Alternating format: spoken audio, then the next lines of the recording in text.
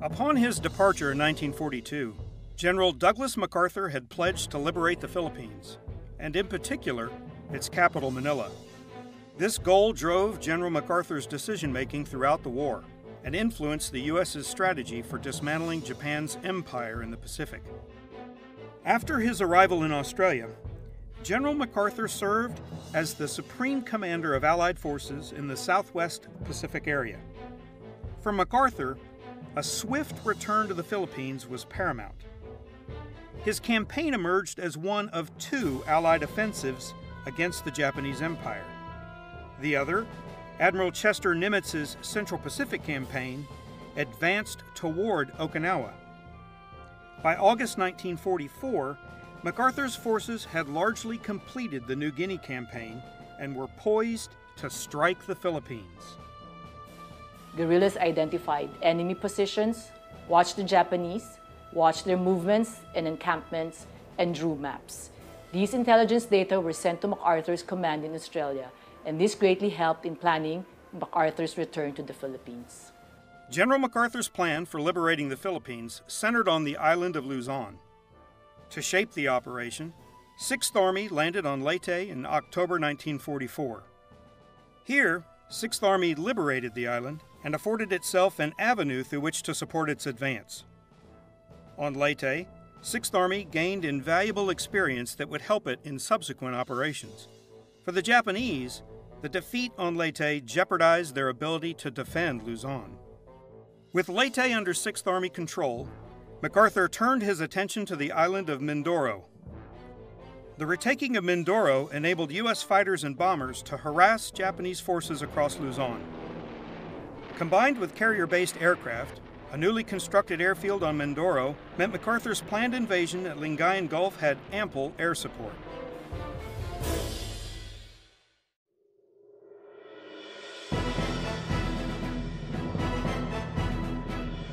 To forestall the collapse of the empire, the Japanese developed the Show Plan in May 1944. The plan envisioned the Philippines as the site of a decisive air, land, and naval confrontation against advancing Allied forces.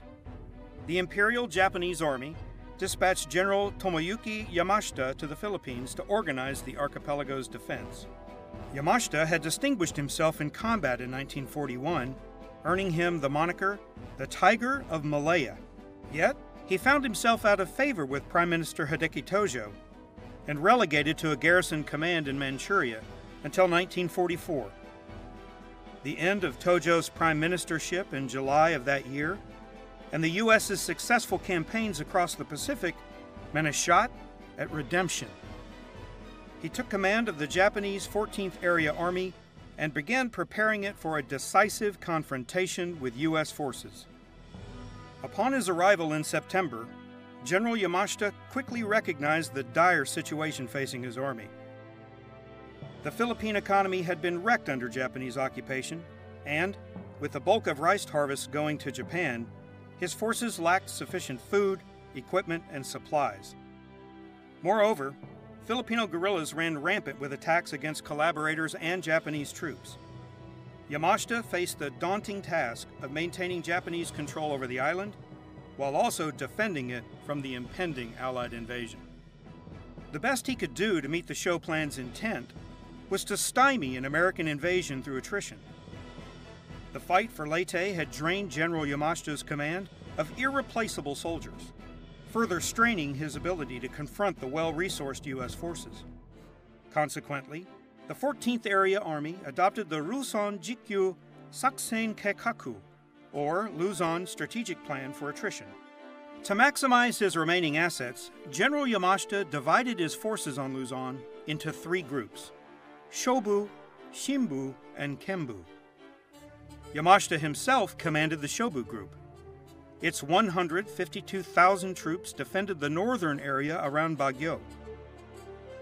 Under Major General Rikichi Tsukada, the Kembu Group, with its 30,000 troops, covered Luzon from Clark Field south through Bataan and Corregidor. Lieutenant General Shizo Yokoyama commanded the 80,000 troops of the Shimbu Group, which defended the area surrounding Manila and south toward the Bicol Peninsula. Each group controlled mountainous terrain upon which General Yamashita planned to attrit U.S. forces on Luzon. General Yamashita recognized his forces could neither defend Manila nor provide for its inhabitants. For him, destroying the bridges and making the harbor unusable would render Manila strategically useless to the Americans.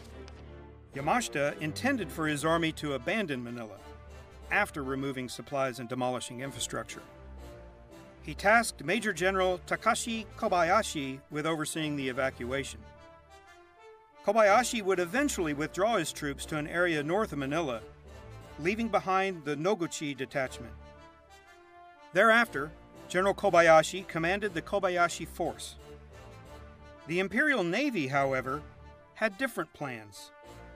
Thanks to a command structure that promoted rivalry between the Army and Navy, the commander of the naval garrison in Manila, Rear Admiral Sanji Iwabuchi, operated outside of General Yamashita's control.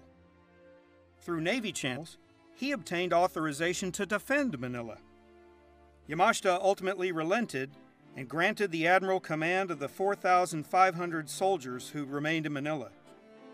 These troops, in addition to the 13,500 sailors and Marines of the Manila Naval Defense Force, began preparing the city for 6th Army's arrival. General MacArthur believed his troops would be welcomed as liberators, and the Japanese would likely abandon Manila to avert its destruction, much as he did in 1942 by declaring it an open city. Admiral Iwabuchi had no such intentions in 1945. Like General Yamashita, Rear Admiral Iwabuchi had fallen out of favor after the battleship he commanded, the Kirishima, was sunk by the USS Washington at Guadalcanal on 15 November 1942. Iwabuchi anticipated his stalwart defense of Manila would restore his honor. In the decades before the Second World War, American imperialism had transformed Manila. Wide, tree-lined boulevards, large federal-style government buildings, and a baseball stadium gave the city an American look. Despite this influence, old Spanish fortifications and churches, as well as traditional Filipino dwellings, filled out the city. American engineers and architects had made infrastructure investments, which resulted in new federal buildings structurally engineered to withstand earthquakes. The Manila Naval Defense Force turned these buildings into strongpoints and the boulevards into a maze of choke points. Defenders bricked up doors and windows, cut firing slits into walls, sandbagged roofs, and constructed pillboxes throughout Manila. Japanese troops also dug tunnels to connect fighting positions across the city. The vast network of tunnels, which included the sewer system, housed armories and generators. The Japanese incorporation of tunnels into their defensive plan demonstrates one of the signature challenges associated with urban operations. When thoroughly reconnoitered and controlled, subsurface areas offer excellent covered and concealed lines of communication for moving supplies and evacuating casualties. They also offer a means for caching and stockpiling weapons and munitions. Subsurface areas may include subways, mines, tunnels, sewers, drainage systems, cellars, civil defense shelters, and other underground utility systems. Subsurface areas are used to gain surprise, to maneuver against the rear and flanks of an enemy, and to conduct ambushes. The Japanese also conducted extensive counter-mobility operations by barricading streets and laying mines to disrupt maneuver and separate mounted from dismounted forces. To compensate for insufficient weapons and munitions, they also fashioned improvised landmines from aircraft bombs and depth charges. Japanese salvage crews also removed anti-aircraft and naval guns from the half-submerged ships in Manila Bay and emplaced the weapons in pillboxes and strongpoints across the city. Guarding the Pasig River as it entered Manila Bay, the Spanish fortress of Intramuros sat in the heart of Manila. Effectively a city within a city, this massive complex served as the core of Rear Admiral Iwabuchi's defense. With stone walls over 7 meters tall and more than 12 meters thick at the base, the 16th century fortress remained formidable. even to the U.S. Army in 1945. To develop their defensive course of action, the Manila Naval Defense Force had to assess the urban landscape and determine how best to use it against the attacking 6th Army. Preparation is a key characteristic of the defense. Defending forces study the terrain, enemy forces, and prepare engagement areas. An engagement area is a location where the commander intends to contain and destroy an enemy force with the massed effects of all available weapons and supporting systems. In the defense, commanders shape the enemy approach and steer formations into engagement areas. Obstacles in the urban defense canalize, interrupt, and delay enemy maneuver, giving the defender a significant advantage. Separating dismounted forces from mounted forces disrupts the attacker's cohesion and reduces combat power. It also exposes the attacker to defeat in detail, as a friendly combined arms element can effectively counterattack the leading enemy dismounted force while leaving the enemy armored force vulnerable to anti-armor attack by dismounted troops. The Japanese anticipated an American attack from the south, not the north. Iwabuchi surmised the Kembu and Shobu groups would thwart any U.S. advance from the north. He established a series of defensive strongpoints in southern Manila known as the Genko Line. The Genko Line provided defense in depth that stretched from the Manila Polo Club to Nichols Field to Mabatu Point, with Fort William McKinley to the northeast. The line consisted of makeshift minefields made up of aerial bombs and depth charges, as well as 1,200 pillboxes and numerous anti-aircraft and naval guns used as field artillery. With its mutually supported strongpoints and battle positions, the Genko Line possessed the depth necessary to stall even the best equipped forces. Another characteristic of the defense, operations in depth, is the simultaneous application of combat power throughout an area of operations.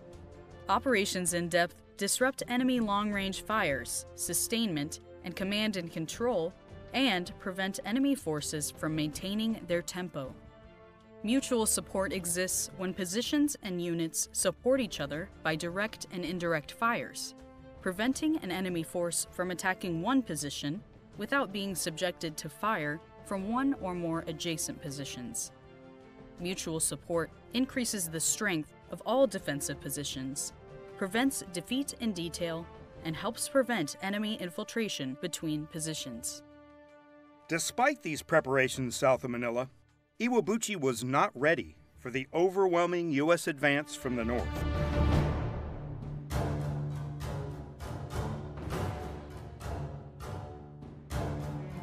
On 9 January 1945, General Yamashita looked out across the Lingayen Gulf from atop Santo Tomas Mountain.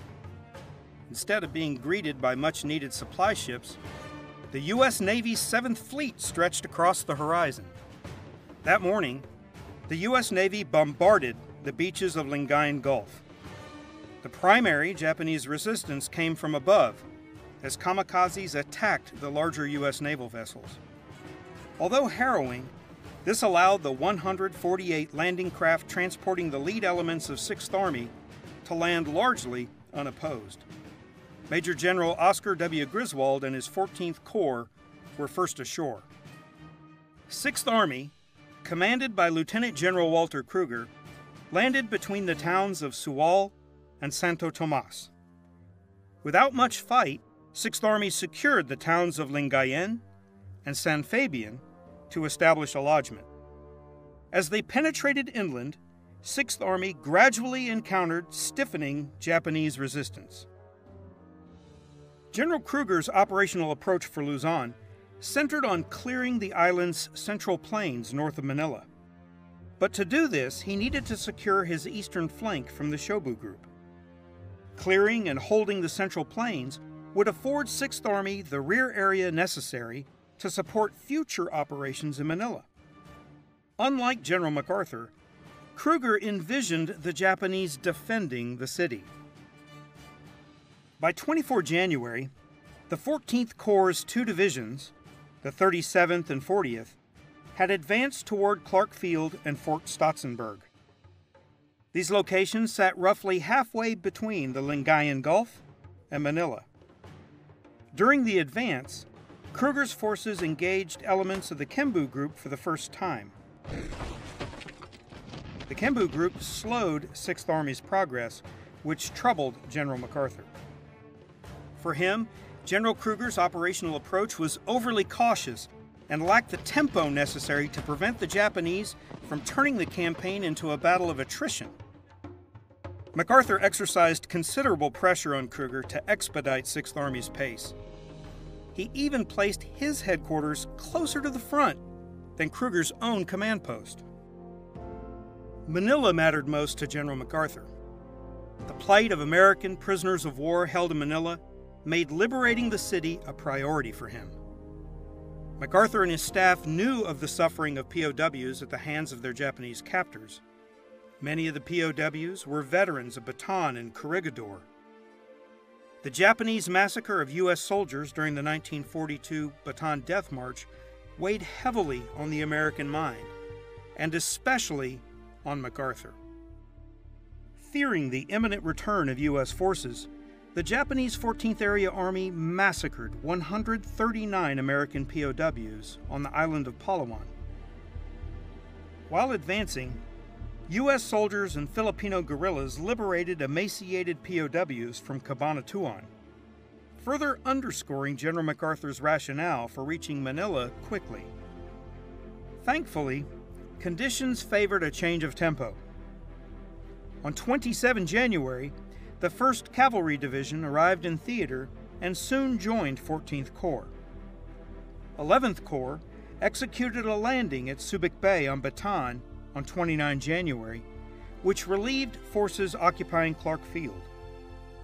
14th Corps also pushed elements of the Kembu Group farther west of Fort Stotzenburg, freeing one of its divisions for the attack south. On 30 January, General Kruger hastened 6th Army's pace and tasked 14th Corps with a rapid advance on Manila. In turn, two columns from the 1st Cavalry Division left an assembly area just north of Cabanatuan for Manila. The lead column was built around the 2nd Squadron 8th Cavalry. 2nd Squadron 5th Cavalry served as the nucleus of the other column. In addition to the cavalry squadron, each column included a medium tank company, a 105mm howitzer battery, and transport. The 148th Infantry Regiment, 37th Infantry Division, departed the area near Clark Field and followed close behind. Objectives included rescuing POWs confined at Santo Tomas University and Bilibid Prison, as well as securing Malacanang Palace and the Legislative Building. The university, prison, and palace sat in northern Manila above the Pasig River. The Legislative Building was located south of the river. U.S. forces also attacked from the south to prevent the Shimbu Group from reinforcing the Manila Naval Defense Force. Two regiments from the 11th Airborne Division executed amphibious landings near the town of Nasugbu on 31 January. This placed the 11th Airborne approximately 88 kilometers southwest of Manila. As the two regiments advanced, the 511th Parachute Infantry Regiment joined them after executing an airborne operation on Tagaytay Ridge. Upon reaching Manila, these units operated under 6th Army. From the north, the 1st Cavalry Division's columns surprised Japanese troops on the outskirts of Manila. On 3 February, they arrived at Grace Park on the city's northern edge. The 1st Cavalry Division's lead column then pressed on to Santo Tomas University. After defeating the Japanese guards, the U.S. soldiers liberated 3,500 civilian captives. The next day, the 37th Infantry Division's 148th Infantry Regiment liberated 465 civilians and 810 POWs from the nearby Bilibid prison. Soldiers of the 1st Cavalry Division's 1st Column secured Malacanang Palace, but the Legislative Building still sat well beyond reach. 1st Cavalry Division's order to secure these sites highlights the importance of controlling essential buildings, infrastructure, and locations during urban operations. Many urban areas are too large to be completely occupied or effectively controlled without an enormous force. Therefore, commanders should focus their efforts on controlling only the essentials to mission accomplishment. At a minimum, this requires control of key terrain. In an urban environment, commanders determine key terrain based on its functional, political, economic, or social significance. The 1st Cavalry Division's columns arrived before the Manila Naval Defense Force completed its preparations north of the Pasig River. The sudden shift of 14th Corps from fighting the Kembu Group near Clark Field to a rapid advance on Manila caught the Japanese defenders off guard and unprepared. To stall the Americans, Iwabuchi ordered the wholesale destruction of buildings and infrastructure. As the 1st Cavalry and 37th Infantry Divisions entered the city, Japanese troops began laying waste to the area north of the Pasig. Admiral Iwabuchi ordered the destruction of electrical and water utilities. His troops detonated aircraft bombs and gasoline barrels which consumed entire neighborhoods. The fires destroyed some of Manila's oldest cultural institutions and gutted its commercial district. The 14th Corps commander, Lieutenant General Oscar Griswold, noted, "A lot of this destruction is wanton and of no military purpose." The Manila Naval Defense Force also began the systematic massacre of civilians. As U.S. troops liberated Santo Tomas University, Japanese soldiers rounded up suspected Filipino guerrillas in the city's Tondo district. By evening, Japanese soldiers had beheaded approximately 20 men. The slaughter continued as they bound and bayoneted women and children, leaving the bodies of 19 women and 27 children in a vacant lot. Some survived, and their testimony later helped U.S. Army war crime investigations. The Manila Naval Defense Force's actions ensured the city descended into the depths of barbarity before the battle had even begun. Having achieved 3 of its 4 objectives, 14th Corps began clearing Manila north of the Pasig River. With the 37th Infantry Division as the main effort, the Corps advanced south. Finally, on 5 February, they reached the Pasig River, but Japanese forces had destroyed the last remaining bridge over this vital waterway. Meanwhile, the 1st Cavalry Division conducted a flanking maneuver east through the suburbs, but was soon redirected to secure a critical water treatment facility farther north. Then, the 1st Cavalry Division attacked west toward Manila Bay in an effort to block the Japanese withdrawal. Despite securing several of their intermediate objectives, the U.S. forces' rapid advance did not last.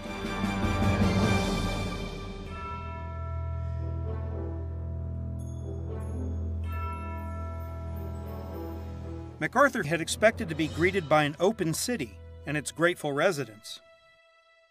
He had visions of a victory parade down one of Manila's boulevards. Upon realizing a battle, not a parade, would transpire, 6th Army rapidly adapted to the urban fight at hand.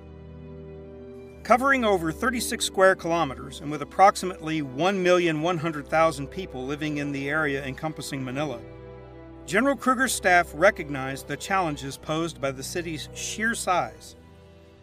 They prioritized securing the city's water and electrical infrastructure. 6th Army tasked 14th Corps with securing these nodes, isolating the Japanese garrison, and preventing any force from relieving the defenders. Understanding that encirclement was the best course of action, 6th Army planned to attack from north to south toward the Pasig River. By 5 February, the 11th Airborne reached Manila and confronted the Genco line.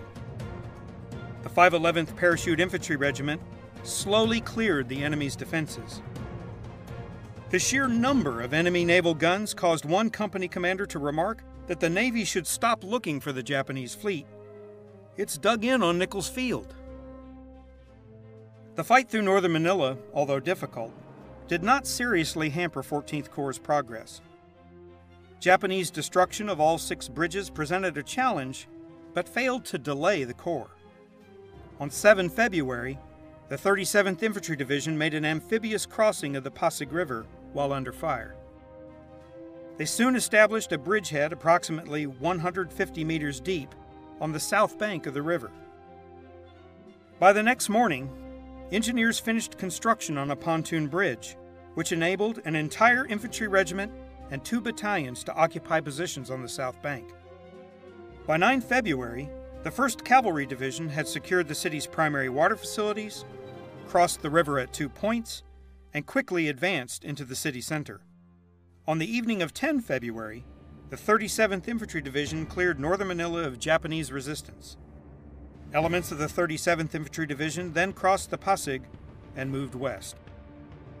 The rapid U.S. advance stunned the Japanese.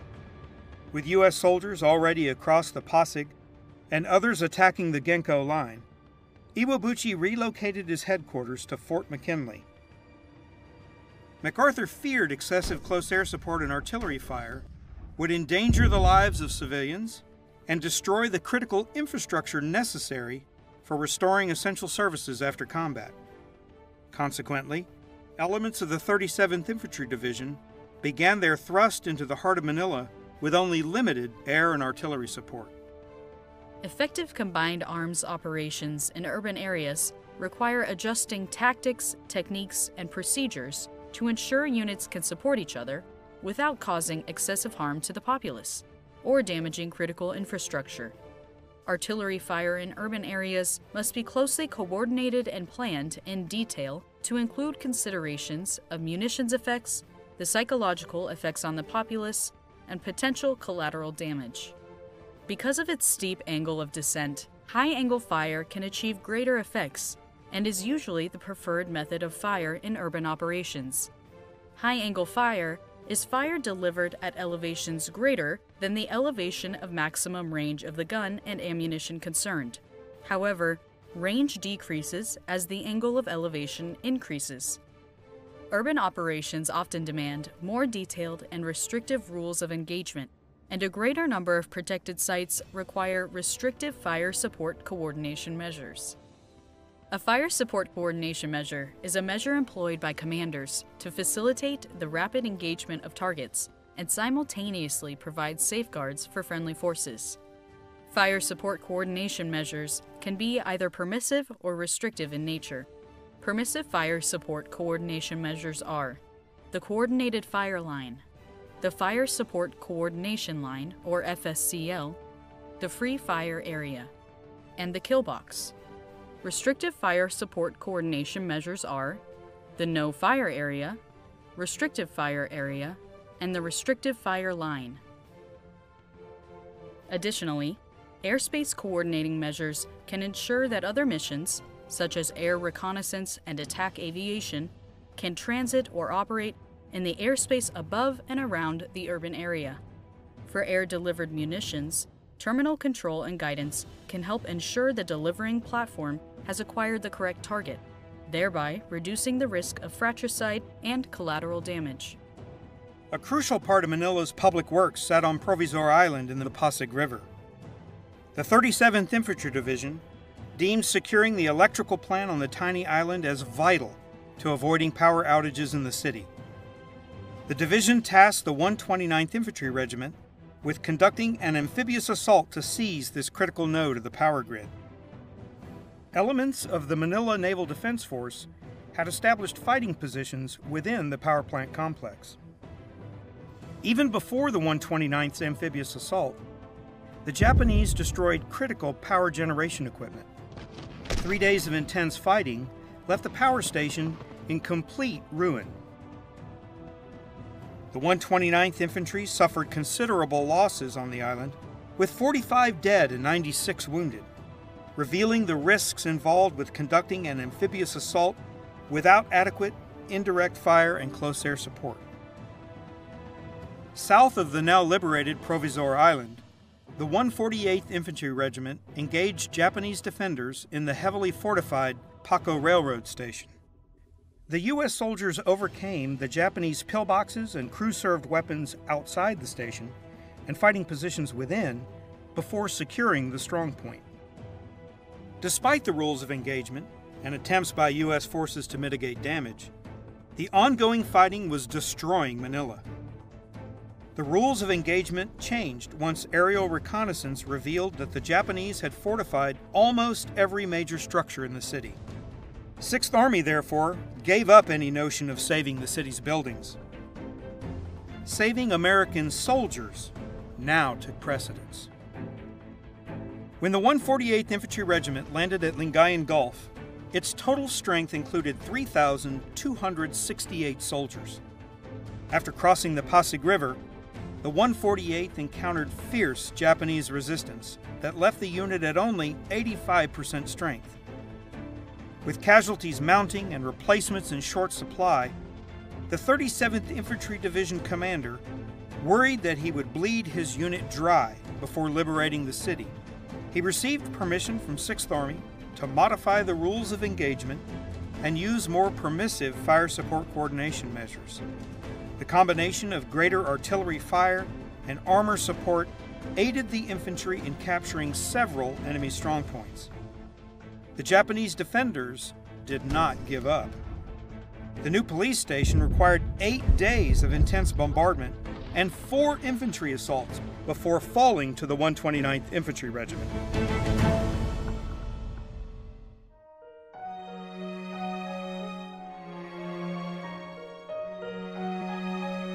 For the civilian inhabitants of Manila, artillery barrages were just one of many terrors they experienced.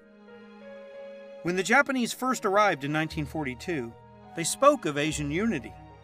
Claims of including the Philippines in the so-called Asian co-prosperity sphere, however, resulted in Japan's looting of rice and their second-class treatment of Filipinos. The Filipinos resisted in every way they can. Many Filipinos went up to the hills to become guerrillas.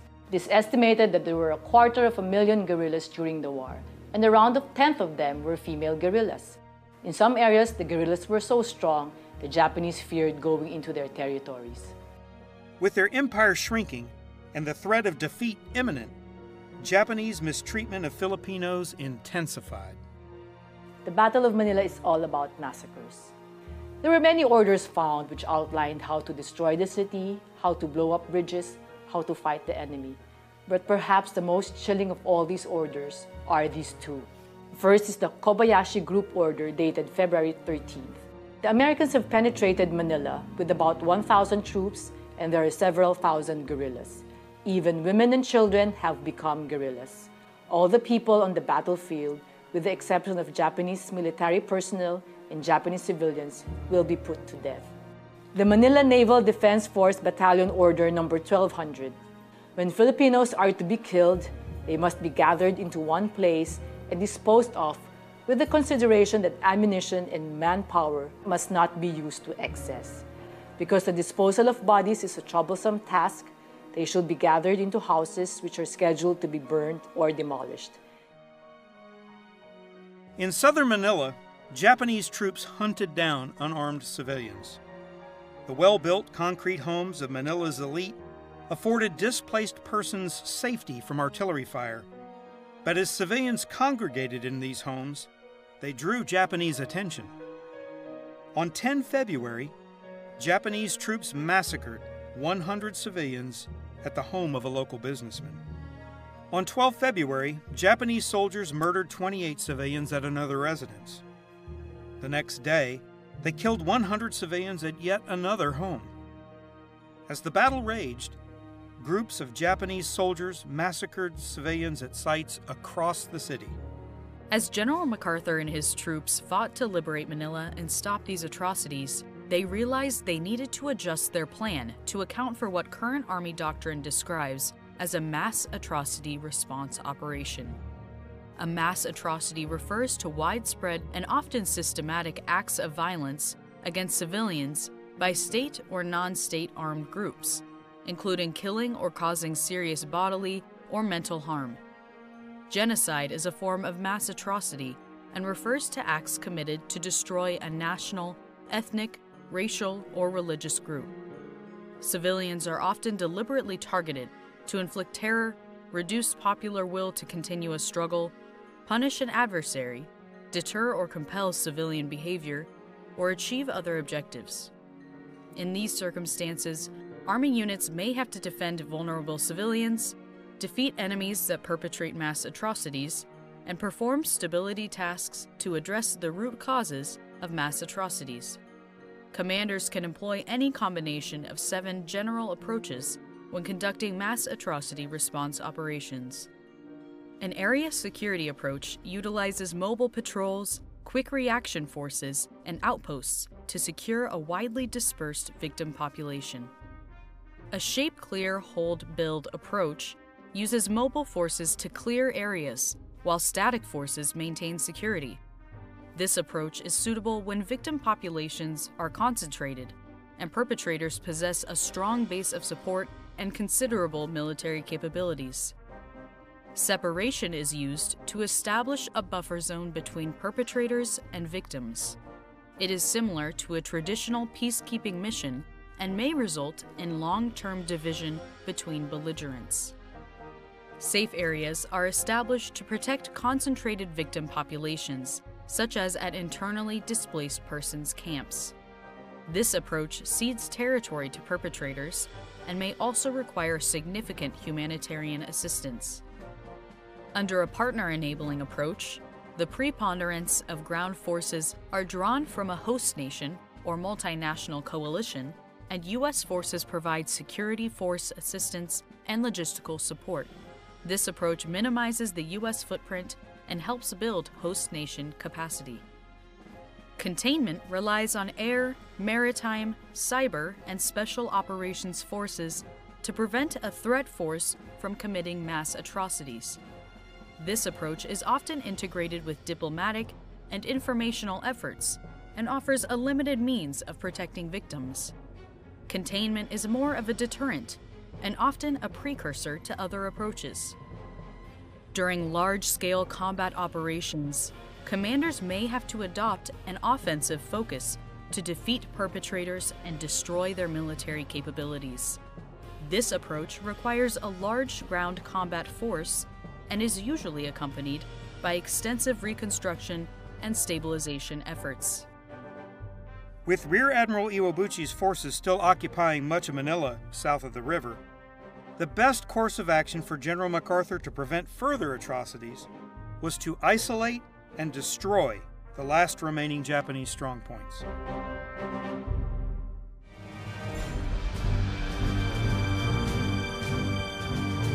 As the fight raged at Nichols Field and U.S. troops moved into position at the Philippine General Hospital, the 1st Cavalry Division advanced to the waters of Manila Bay. On 12 February, the division linked up with the 11th Airborne Division and completed the encirclement of the Manila Naval Defense Force.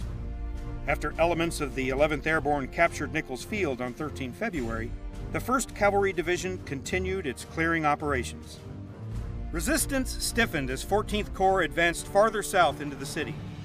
Troops fought block by block and building by building against Japanese defenders who often refused to surrender. The clearing of the Pasay district was typical of engagements that occurred all across the city. Over a period of 2 days, the 12th Cavalry Regiment and the 2nd Squadron of the 5th Cavalry Regiment fought their way north on Vito Cruz Street in the vicinity of Harrison Park, LaSalle University, and Rizal Memorial Baseball Stadium. The units engaged several heavily fortified Japanese strongpoints. On 15 February, 12th Cavalry conducted preparation fire against the heavily defended LaSalle University for over an hour before clearing it. After clearing the university, 12th Cavalry moved on to Harrison Park and Rizal Memorial Baseball Stadium. The concrete structures and clear fields of fire made Harrison and Rizal costly objectives for the Americans. Between 15 and 18 February, 12th Cavalry cleared Harrison Park and nearby Fort Abad, leaving the baseball stadium to 5th Cavalry. A surreal scene then unfolded when, instead of baseball teams, U.S. soldiers and 3 of 5th Cavalry's Sherman tanks took the field to battle Japanese defenders, holed up in the dugouts and entrenched on the Diamond. The fight for Harrison Park, LaSalle University, and Rizal Memorial Baseball Stadium cost the 1st Cavalry Division 40 dead and 315 wounded. Meanwhile, the 129th and 145th Infantry Regiments secured the new police station. Similarly, the 148th attacked the Japanese positions in the Philippine General Hospital. The 148th encountered intense fire from basement fighting positions. They were also continually harassed by enemy fire from upper-level windows and rooftops. On the first day, the 148th Infantry suffered 22 killed in action and 29 wounded. Although initially reluctant to fire on a hospital, the presence of Japanese fortifications confirmed the target as legitimate, and 14th Corps authorized indirect fire support. Consequently, the 140th Field Artillery Battalion fired over 2,000 high-explosive rounds in the vicinity of the Japanese-held hospital, while the 82nd Chemical Mortar Battalion fired over 1,000 high-explosive mortar rounds and hundreds of white phosphorus rounds. The 1st Cavalry then occupied attack positions south of the hospital in preparation for the pending assault. Simultaneously, the 145th Infantry continued its attack against the main hospital buildings with only meager gains. On 16 February, the 148th Infantry learned that civilians remained inside the hospital complex, which prompted an immediate change of tactics. Up to this point, the regiment had used point-blank, direct fire from tanks, tank destroyers, and self-propelled guns to blast breach points into the walls of fortified buildings. Having identified civilians in the hospital complex, the regiment abandoned this practice and instead relied entirely on its infantry to gain access to the buildings. On 17 February, the 148th methodically advanced its support by fire and assault elements to ensure they maintained mutual support while avoiding excessive collateral damage and civilian casualties. The unit's progress was hindered by the need to evacuate a constant stream of civilians on the battlefield. Although it was slow, the 148th Infantry controlled 2 of the hospital's 4 wings and 2 other buildings in the complex by the end of the day. In sum, the regiment evacuated nearly 7,000 civilians. The 148th then turned its attention to consolidating gains, with its troops engaging pockets of resistance until they were relieved by the 1st Cavalry. 6th Army had broken the Genko Line. The collapse of the Genko Line caused Rear Admiral Iwabuchi to relocate his headquarters from Fort McKinley to Intramuros. This action coincided with an effort by the Shimbu Group to break the encirclement for possible escape by the Manila Naval Defense Force. Between 15 and 18 February, the Shimbu Group's 31st Infantry Regiment, 8th Infantry Division, and 2 Provisional Infantry Battalions sought to cross the Marikina River from the north and seize the Novaliches Dam. Simultaneously, the Kobayashi Force attempted to capture the Balara water filters before linking up with the northern prong. Piecemeal Japanese attacks over the next 3 days all failed to disrupt 14th Corps' plans and relieve elements of the Manila Naval Defense Force. The battle raged across Manila. 14th Corps' fights for City Hall and the General Post Office required sustained artillery fire to defeat the 200 Japanese defenders. On 20 February, the 145th Infantry Regiment used a battery of 105mm howitzers and a single 155mm howitzer to blast a hole in the east wall of City Hall. A platoon then attempted to exploit the gap, but Japanese resistance halted their advance. On 21 February, artillery fire destroyed more of the east wall, yet another infantry assault failed to establish a foothold inside the building. The following day, 22 February, U.S. forces employed direct artillery fire and point-blank tank fire at the building's east side, upper levels, and roof. With such close fire support, maneuver units were finally able to gain entry to the building. The Japanese defenders isolated themselves on the first floor and refused to surrender. U.S. soldiers made holes in the second floor and used flamethrowers to incinerate the occupants below. Only then did resistance cease.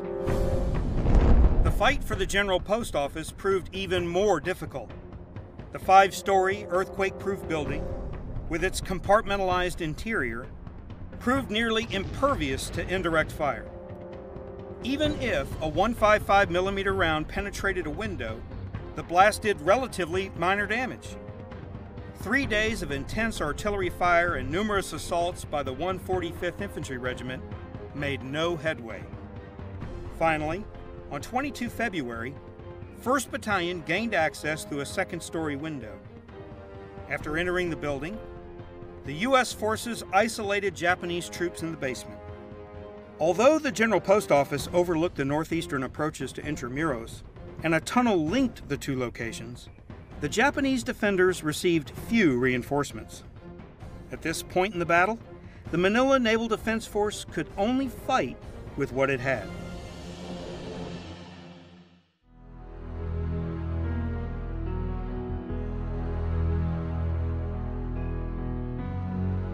As the battle dragged on south of the Pasig River, 14th Corps began consolidating gains in areas under American control.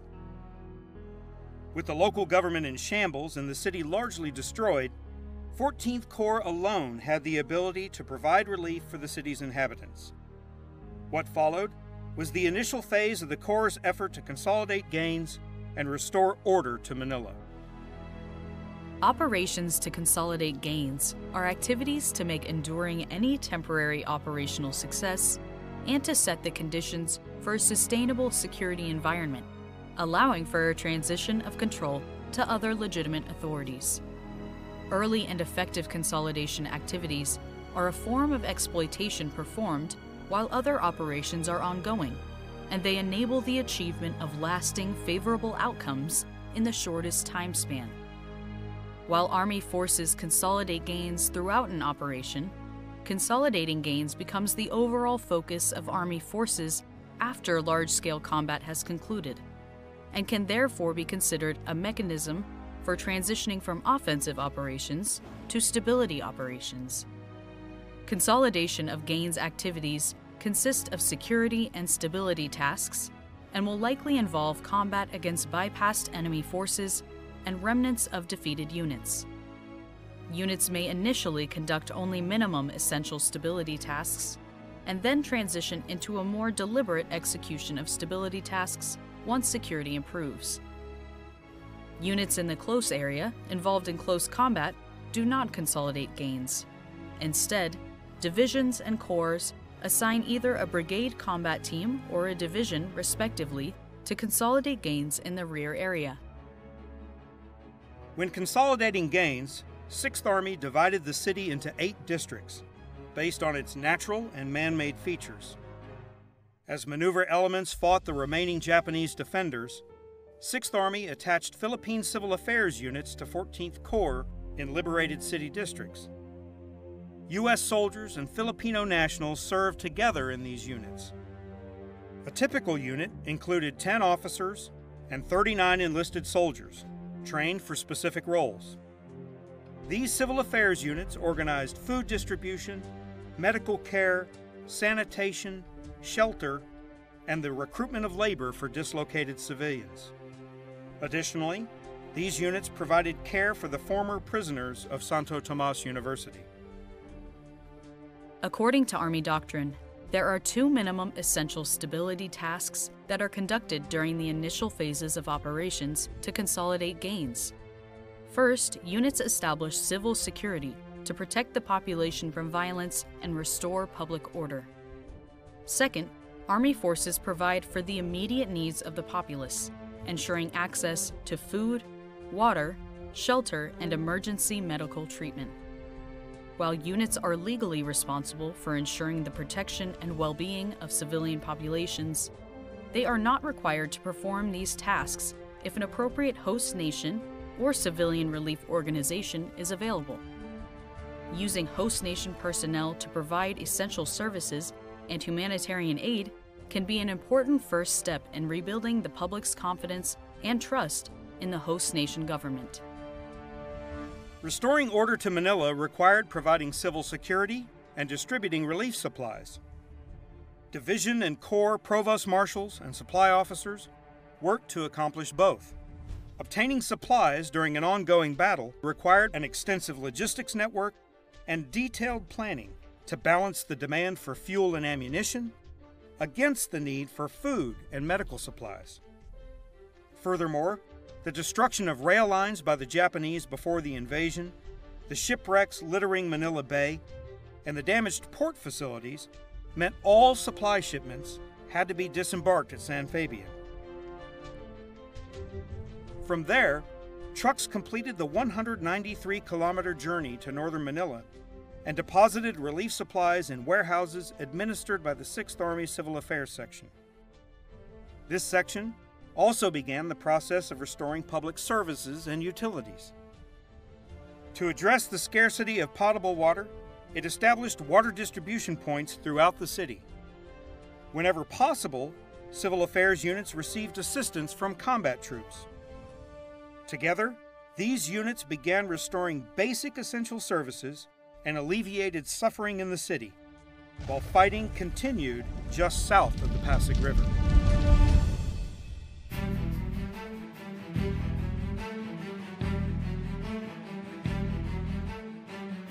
The liberation of Manila hinged on seizing Intramuros.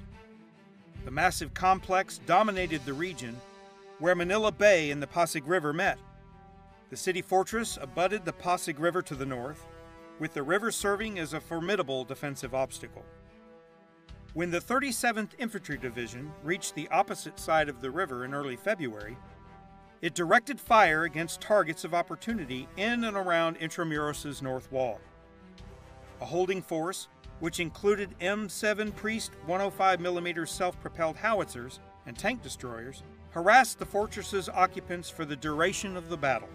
On 17 February, the division commenced the formal artillery bombardment of the fortress in preparation for the pending attack.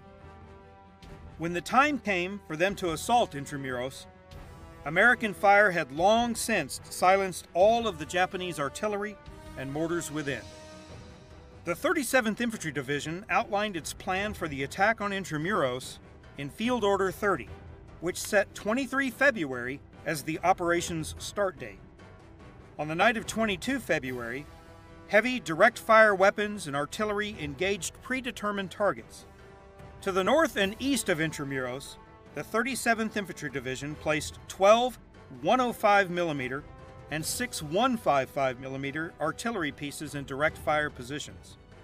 Charlie Battery, 544th Field Artillery Battalion, used its massive 240mm howitzers to breach the north wall and destroy a Japanese strongpoint at the nearby government mint.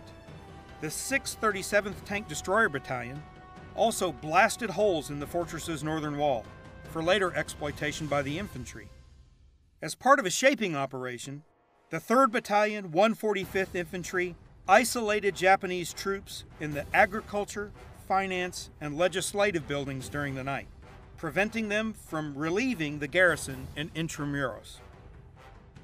At 0730 on 23 February, all of the 37th Infantry Division's artillery and armor initiated a support-by-fire mission against Intramuros. The division directed its fire against two main points of entry, the Quezon and Parian gates. The heavily barricaded Quezon gate required additional fire from the 145th Infantry's M7 Priests. At 0830, the division lifted its fire so that the 145th could attack both identified points of entry.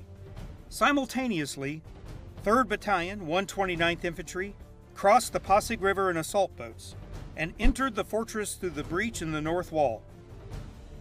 The U.S. soldiers then battled from building to building as the Japanese defenders recovered from the initial shock of the preparation fire.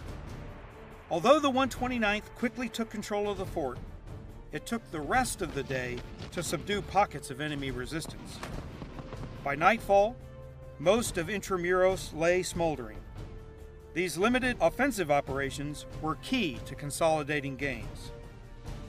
As in Intramuros, units conduct variations of a movement to contact, such as a cordon and search, or search and attack, to locate and destroy the remnants of bypassed or defeated enemy forces. This prevents the enemy from prolonging the conflict and hastens the transition to stability. By the morning of 24 February, the Japanese defenders controlled only the south bastion of Intramuros. Protected by a dense minefield and automatic weapons, 115 Japanese troops fought on until a single supporting M7 Priest fired into the bastion, permitting an infantry assault to capture it. Finally, Intramuros, the most significant Japanese strongpoint in Manila, fell to U.S. forces. The elation of victory was short-lived. U.S. soldiers witnessed one of the horrors of the Japanese occupation when they found bodies of slaughtered Filipino men stacked 5 high in the dungeons of Fort Santiago. The capture of Intramuros did not end the struggle to liberate Manila. As U.S. troops cleared Intramuros, the 37th Infantry Division focused on seizing the remaining Japanese strongpoints. U.S. soldiers isolated Japanese defenders in the legislative, capital, finance, and agriculture buildings. These structures were earthquake-proof, in close proximity to one another, and provided mutual fire support. Additionally, wide-open green spaces offered an unobstructed view of all avenues of approach and made exceptional engagement areas. With the fall of Intramuros, the Manila Naval Defense Force's command and control had collapsed, and troops in all 4 buildings operated with little, if any, leadership. Initially, the 37th Division intended to starve out the Japanese defenders, but they realized that could drag on far too long and impede the consolidation of gains. Instead, the U.S. Army resorted to a proven tactic: massive preparation fire followed by carefully coordinated infantry assaults. On 24 February, the 136th Field Artillery Battalion began a 2-day fire mission on the government buildings. On the morning of 26 February, 1st Battalion 148th Infantry entered the ground floor of the Legislative Building. Stubborn resistance by the Japanese defenders stalled the American advance and prompted another intense artillery bombardment on 27 February. After 2 hours, both the north and south wings were in ruin. Clearing efforts commenced shortly thereafter and lasted until midday on the 28th. 6th Army's ultimate goal was to transfer authority to a restored Philippine Commonwealth government as soon as possible. Despite the ongoing battle, General MacArthur restored the Commonwealth government of the Philippines on 27 February. The transfer of authority took place at the Malacañang Palace, which had largely escaped damage. Here, roughly 50 years earlier, General MacArthur's father, General Arthur MacArthur, governed the Philippines as an American territory. Now, in the same room used by his father, General Douglas MacArthur proclaimed the restoration of Filipino authority under the Commonwealth government. Meanwhile, the 5th Cavalry Regiment fought for control of the Bureau of Agriculture. There, cavalry troops relied on intense artillery fire to destroy the Japanese strongpoint. The agriculture building soon collapsed, burying the defenders under its rubble. Lost within the debris were the bodies of Rear Admiral Iwabuchi and his staff. They had died by suicide after the fall of Intramuros. Tanks equipped with flamethrowers reduced pockets of resistance, but not until 1 March did the 5th Cavalry secure the building. By 3 March, the U.S. Army controlled the shattered remains of all 4 government buildings. The battle was finally over.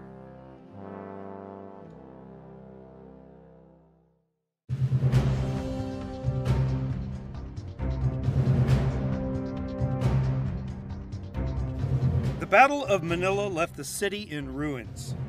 While some of the city avoided destruction, a third of Manila was badly damaged, and another third was completely destroyed.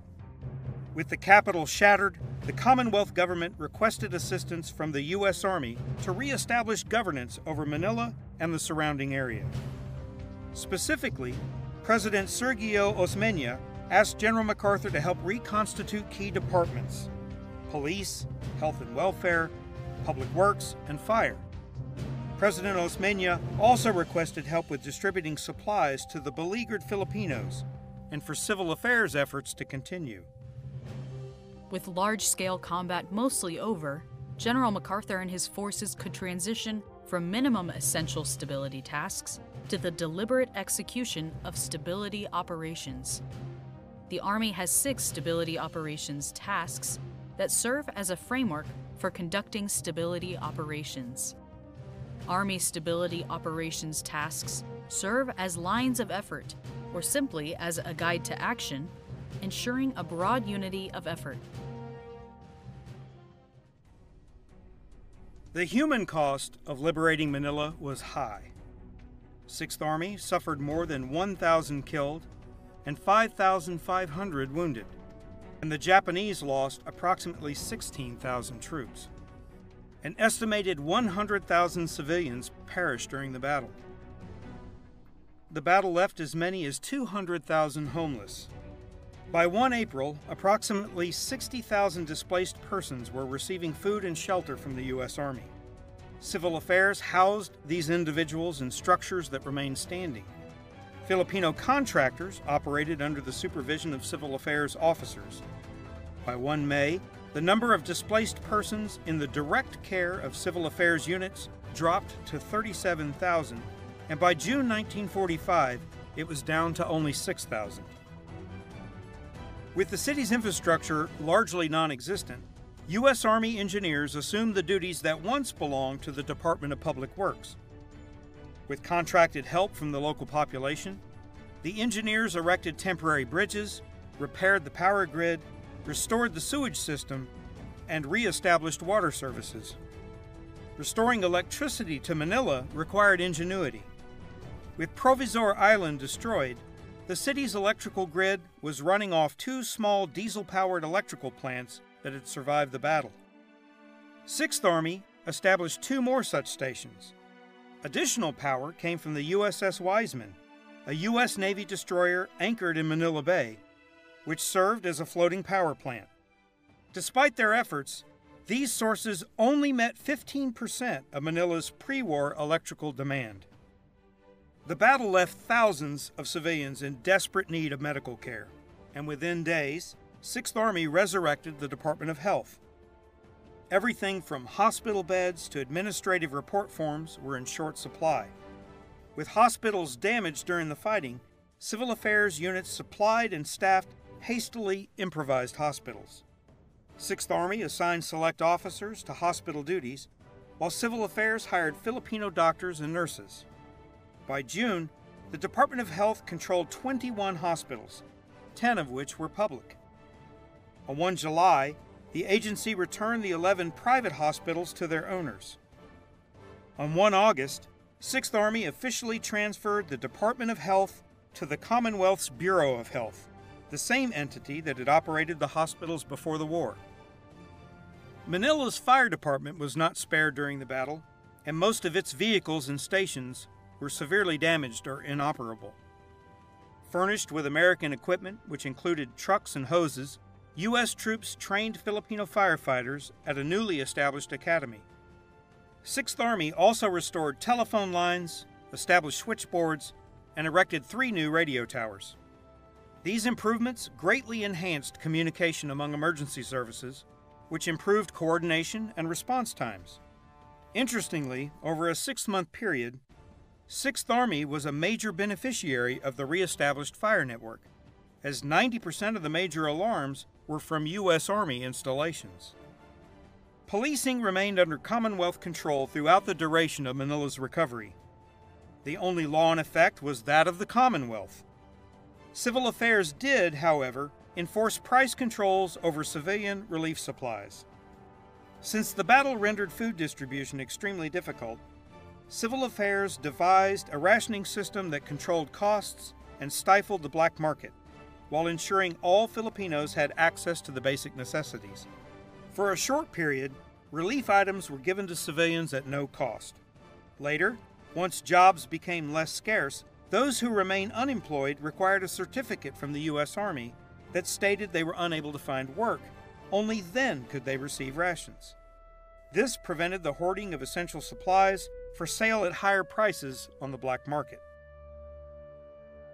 Effectively stabilizing an economy requires generating employment opportunities, infusing resources into the local economy, stimulating market activity, fostering recovery through private sector development, and supporting the restoration of physical infrastructure. However, military forces must avoid causing unintended disruptions to the local markets by suddenly stimulating the economy, particularly by agreeing to pay prices significantly above the market rate, as this may cause prices to spike, thus making products cost prohibitive for the population and fueling a black market. In safeguarding Manila's recovering economy, 6th Army helped prevent a black market from undercutting reconstruction efforts.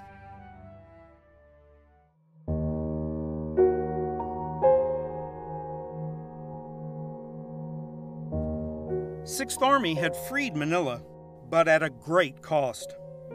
When the guns finally fell silent, people scrambled out of their hiding places and started looking for their loved ones. Since there were thousands of decomposing bodies in the streets, there was no recourse but to bulldoze these bodies into big pits that became mass graves. And in those graves lie our doctors and scientists, our architects and engineers, teachers, businessmen, and bright young people, murdered in cold blood by maniacal Japanese troops. When the U.S. detonated atomic bombs over Hiroshima and Nagasaki in August 1945, the liberation of the Philippines was still incomplete. General Yamashita's Shobu Group had been fighting a war of attrition against 6th Army in northern Luzon. Only with Imperial Japan's unconditional surrender on 15 August did Yamashita's forces end their fight and the U.S. Army complete the liberation of the Philippines. In consolidating gains, 6th Army restored a semblance of order to a city wrought with chaos and prevented the Manila Naval Defense Force from prolonging the conflict. Timely stability operations prevented undue suffering and restored the essential services necessary to hasten a return to normalcy. The rapid transfer of authority was only made possible by close cooperation between the U.S. Army and the Commonwealth Government of the Philippines.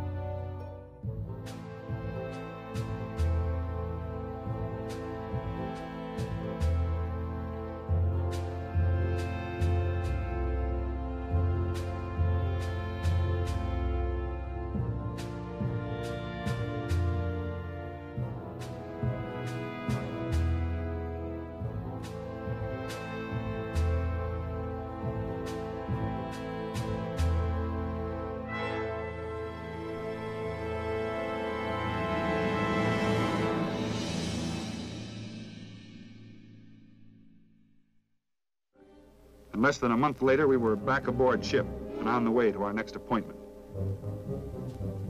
About the only place left to go in early '45 was Japan itself.